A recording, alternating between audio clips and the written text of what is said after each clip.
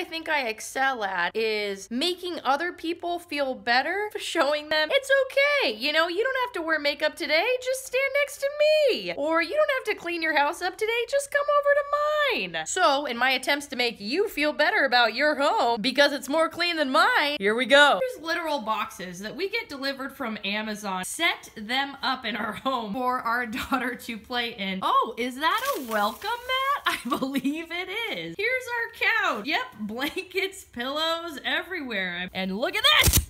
Money! Let's see, when was the last time I cleaned this standard thing? Ugh. Yep, just gonna let that dry till it's easier to clean up. Set your exercise equipment out so your daughter can have an obstacle course. Do you let your daughter play with the plunger as if it is a knighting stick? And just for your information, this has not been used recently. What is this? An unmade bed? And laundry on the side of the bed? Again.